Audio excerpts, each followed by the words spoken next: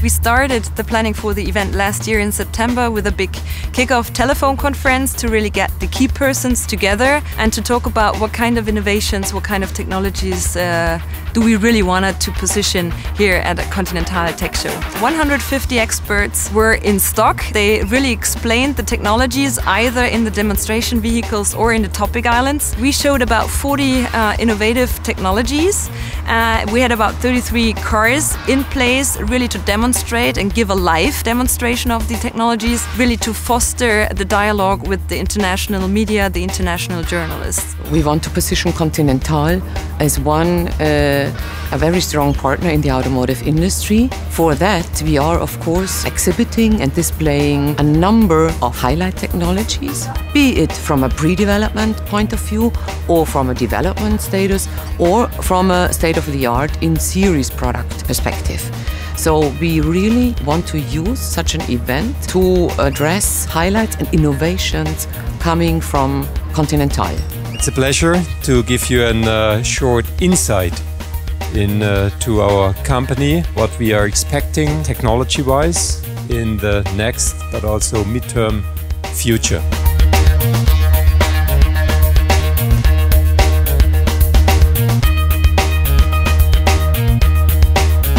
At this year's Continental Tech Show, we are showing the best technologies of two worlds, of the combustion world and of the electrification world. And namely, these are turbochargers for the combustion world. Here we have two types. One is the conventional steel turbocharger and the very new aluminum housing turbocharger.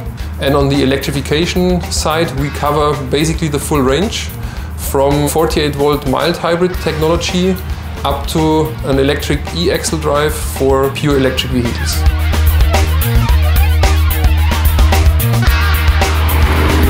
We have two new members of the 48-volt mild hybrid technology. The first one is the so-called connected energy management.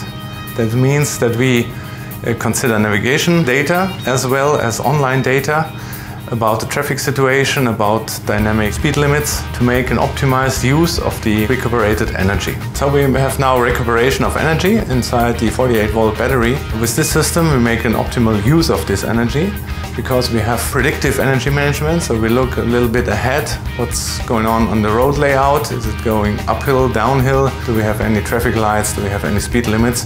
And with this we can do an optimized driving strategy.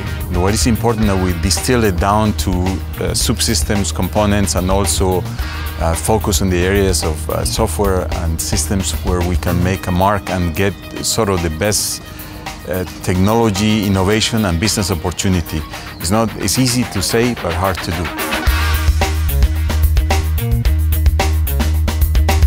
The holistic HMI approach is an overarching approach where we consider user needs, his condition, his preferences, his current condition. Second, we consider the vehicle itself, so the position, the speed, the current maneuvers. And the third dimension is the environment, talking about other traffic members, the infrastructure.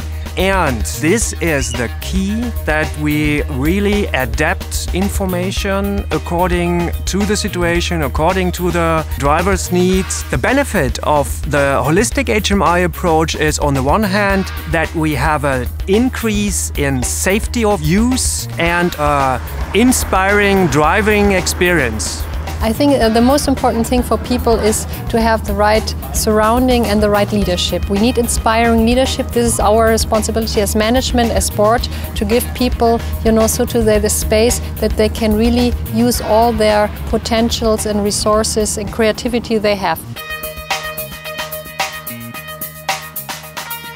Here we are presenting very important functional building blocks to achieve vehicle automation. This means that on the one hand we have building blocks to enhance the environment representation of the vehicle. For example, we have a module that is called multimodal lane perception to enhance the quality of the information of the driving lanes the vehicle is driving in.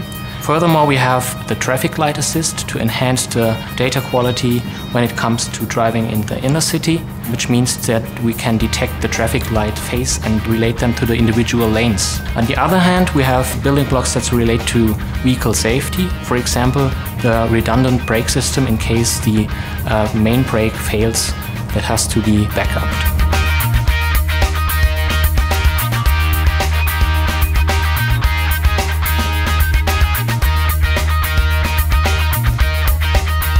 We are sensing, for example, the state of the vehicle, and we are sensing also the surrounding of the vehicle.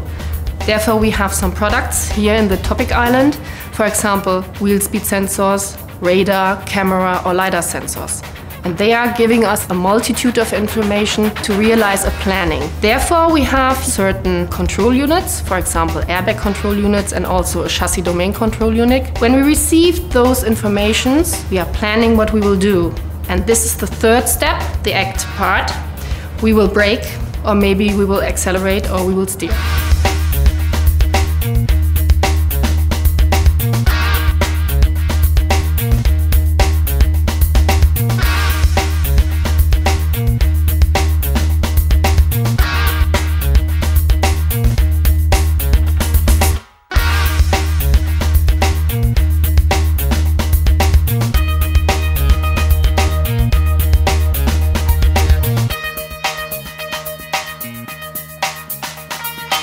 One innovation we have here, it's the world's first plastic transmission crossbeams for rear axles. Currently it is used in the Mercedes S-Class. Regarding compared to die-cast aluminium versions, it is up to 25% lighter. One highlight we have also here is the interior material from Ecological. It is called Nobilis. It's really a world premiere we have here. It is a real alternative to real leather. That means it is not only as soft as real leather, but it also looks like real leather. So we as a technology leader in rubber and plastics technology combine our forces, for example in the field energy efficiency and lightweight.